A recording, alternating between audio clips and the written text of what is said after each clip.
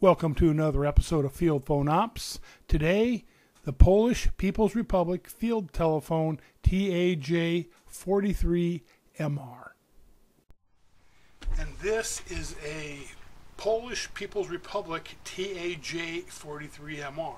Looks a lot like a TAI 43, and that's because it basically is a replica of it. The Poles copied it. The Soviet made one when they were communists, and they came up with this. Looks a lot like it, but the Poles made a lot of improvements on it. We'll go into has the standard spot on top, 2 marker station number, call sign. This right here, this bracket, is to actually mount a dialing unit, so you can make dial calls, or a actual telegraph key. This phone can operate in either a common battery or a local battery mode. Case is the same. It's the Bakelite case. It's got a slot over here on the side to put the hand crank on it. We'll go ahead and open it up. Same layout on the inside. It's got the instructions over here how to operate the phone in Polish. It's got the schematic over here in Polish, and it's got the instructions for connecting up the binding posts. This phone's a little bit different. It's got 4 binding posts on it. It'll work with the like the TAI 43 with a 2-wire connection right here, where you have 2 pieces of field wire that run to your distant end, or it can operate with the single piece of field wire and these 2 connected to a grounding rod or stake. But it's got this 4th binding post on there. And there are no instructions in here, but since this operates in a common battery mode, I'm thinking that that's probably for connecting something along the lines of operating the phone as a common battery with a dial-up system. Handset's very similar. The Poles did put a lot better cord on it, I say, or a lot heavier duty cord compared to the Soviet one.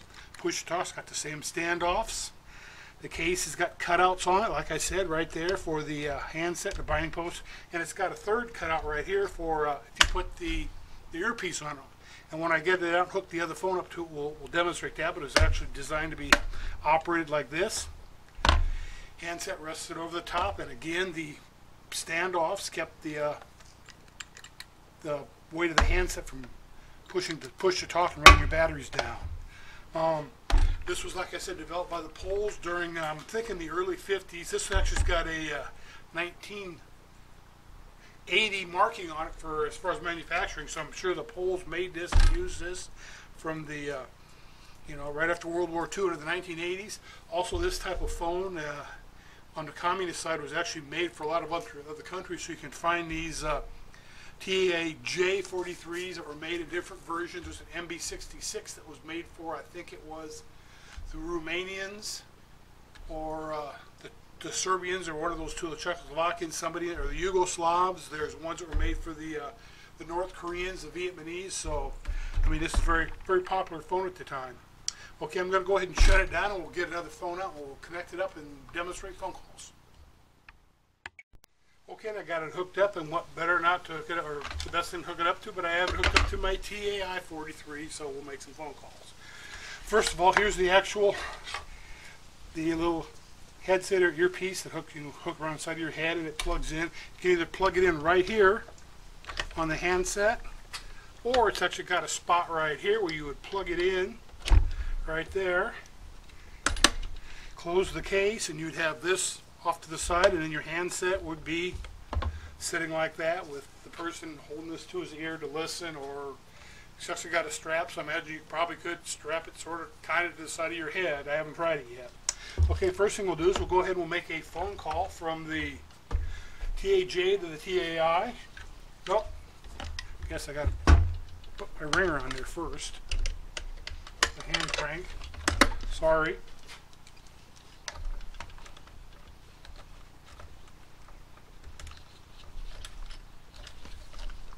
Okay, here we go. So it rings loud and clear. We'll do a quick audio check. Test 1, 2, 3. Test 1, 2, 3. Now it's interesting because I'm running this one with 3 volts of batteries in it, and this was 6 volts. And talking this way, this one is definitely a lot more powerful as far as the audio going out. So that proves the point of varying voltage to control your volume and your distance. Okay, we'll go ahead and we'll call the other way from TAI to the TAJ. Not quite as loud, but it's there. But as you can see, we'll go ahead, and they're very much, I mean,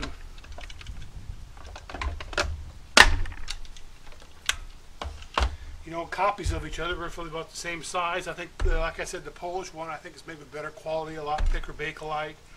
I think the handset's a little bit, I think a little bit better, along with the cord for sure.